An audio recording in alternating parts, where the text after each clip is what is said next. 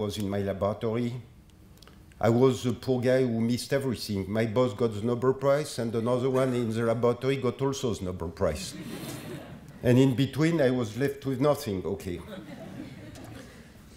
I took some patents. I found that research can have application, and I always considered that doing good research doesn't mean that you shouldn't look application. So I looked application, and that's what makes today's possible.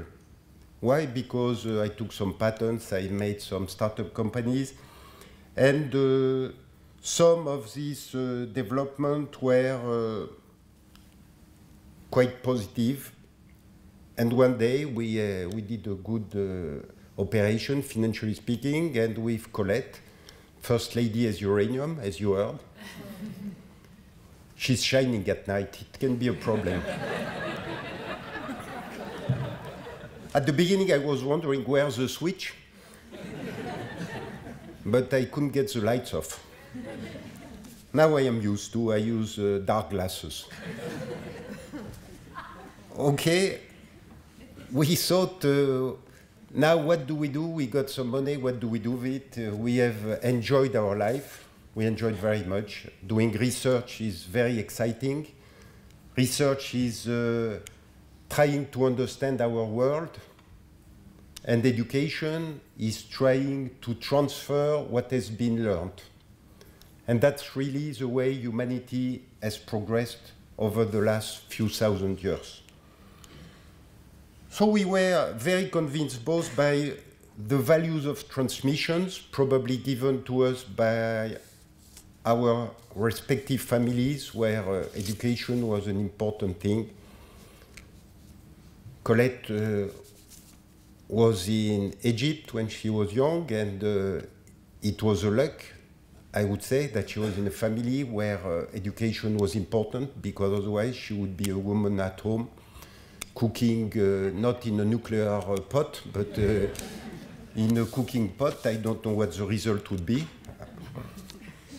Maybe good, maybe bad, maybe dangerous.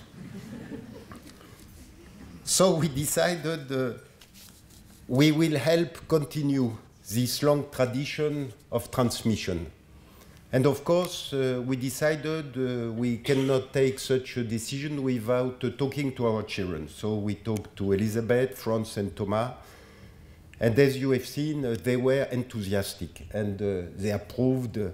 They don't say you are spoiling our future, what they are doing. They said that's fantastic, we approve it, and we had a total support. The Israeli embassy was very helpful also, particularly Martin Ejnes, who couldn't come today, but who is represented by Irene Kandel, who is somewhere here. Here she is. They've been extremely helpful. It was not so easy to do the operation because we were taken by a time frame which was extremely tough. When you carry a negotiation, you never know when the negotiation will end. And of course, I could not give what I did not have. So I had to wait until the end of the negotiation to make sure that we could do the donations. And so the Israeli embassy had almost always somebody, day and night, next room to the negotiation room, so that we could operate just in the time frame which would make it optimal in terms of transmission.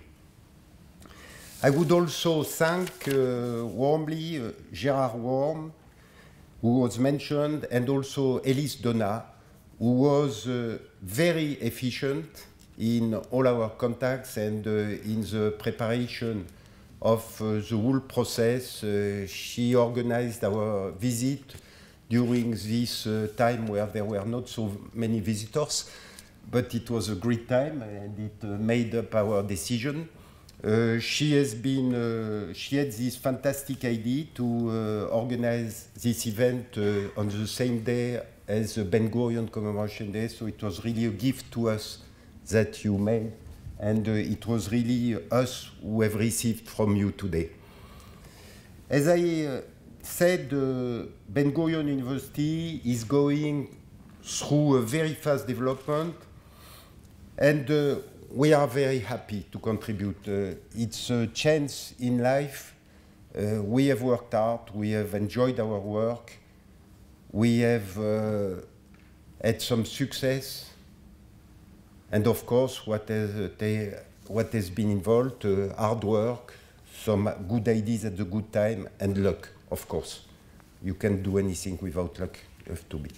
So for us it's a kind of, it's a gift both ways. The fact to be able to support is a fantastic thing for us who have always believed in education and in research. I would just conclude with, Colette is always worried when I start a speech, it lasts long, so she looks at me. And so I prefer to say I will conclude soon. So, I don't get any nuclear rays. I will conclude with 3 wishes. My first wishes, of course, is that Ben-Gurion University will continue this impressive growth under the strong leadership of Rivka Carmi. I am absolutely convinced that it's the best possible lens.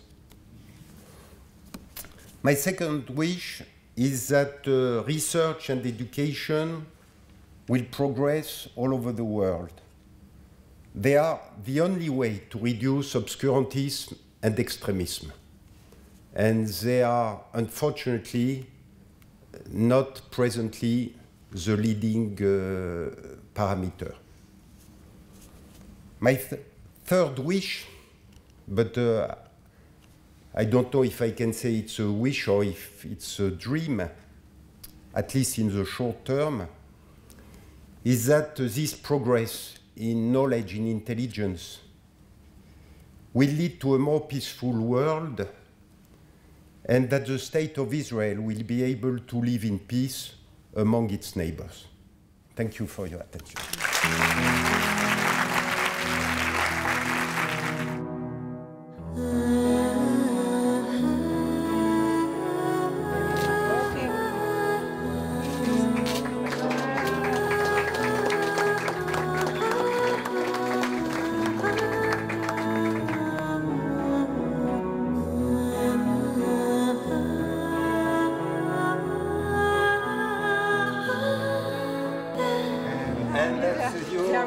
Congratulations.